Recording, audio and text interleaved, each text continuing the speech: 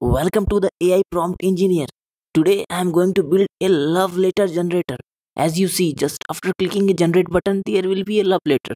So this is just a dedicated to a Valentine. So I created the love letter generator. But in actual, we can using the same pattern we can create a application generator, email generator as well, which saves our repetitive timing. So it will helps a lot. So just go to ChatGPT and type one potential Valentine related app that could be built using Python and GUI library is a love letter generator. The app could prompt the user just to give these instructions, and if you want to replace it with email generator or application generator, just replace the word love letter generator with email, and then ChatGPT will start giving you the few things like right now here GPT is giving me a suggestion, but still I will ask for a code and let's see what code we are getting. So and you will use this same process for so many things.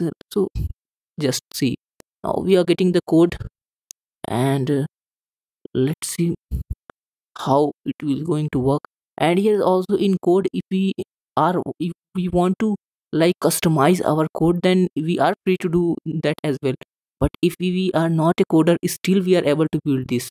So this is a great for those who don't know any basics or anything about coding. So just go to this code. You must read those notes. It will help you a lot. Just copy the code and go to the VS Code editor and paste it in app.py. Save it, and then after saving, just go to the terminal and let's see we are getting the result in a one go or not. And code is running. Yo man, we are getting the GUI. So as you see right now here, only two fields are there, name and interest. We have to put the name of our love and the interest of our love, and then click on the generate button. So let's type just a random name, Catherine, I love you. And Catherine interest is like, suppose what I can do, dancing. Yeah, let's start with dancing and just cooking as well. And let's click on the generate button. So we are also free to add some more inputs like name, interest, or some travel places and so many things. Just create on the generate button. So it is up to you that how we want to customize it. But right now I'm showing just a sample. So just create on this, click on generate later, and let's see. Yo man, we are getting this pop-up of love letter.